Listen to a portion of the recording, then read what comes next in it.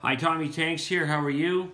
We bought this camera at Staples for 80 bucks. It was on sale, 10 bucks off.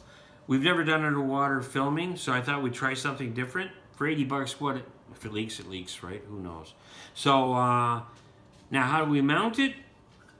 Well, this mount is for your helmet on a bicycle. So what I did is I drilled a hole through here, as you can see, holy.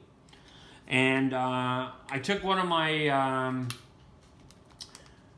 suckers off of my wave maker I got from Amazon. I'm not being sponsored by Amazon, I just like saying it that way. And so what I did is I drilled it out and I put this in here like so, and then I can mount it any angle I want to, because this moves back and forth anywhere I want to do it for nothing, right? And so when I put the camera in, basically I slide her in like so. Lock it, push this in. She's ready to go. So there she is from the side.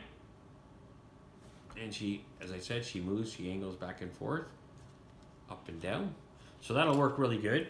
And the best thing about it is remote control. So you just gotta hit one of these buttons. One says flash, or video.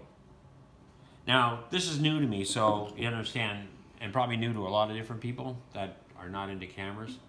So we're gonna do a quick video of it underwater. My daughter's going to edit it, because I don't know how to edit. I'm useless that way. So she's gonna edit pieces from each tank. I think what we'll do is we're gonna put the camera in each tank for a few, well, whatever how long, but 5 minutes a piece, we'll put it in there. Fast forward it? And then we'll fast forward it. No, actually, we'll just do little brackets of it. We'll just do like a minute of each tank. Yeah, a minute of each tank, so it's 5 minutes. Because there's only 5 tanks running. 1, 2, 3, 4, 5, 6.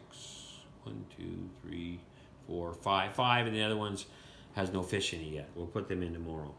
All right, so this is Tommy from Tommy Tanks. Let you know that you're going to see the next video, well, when it gets out, of underwater photography in our fish tanks. Thank you. Bye.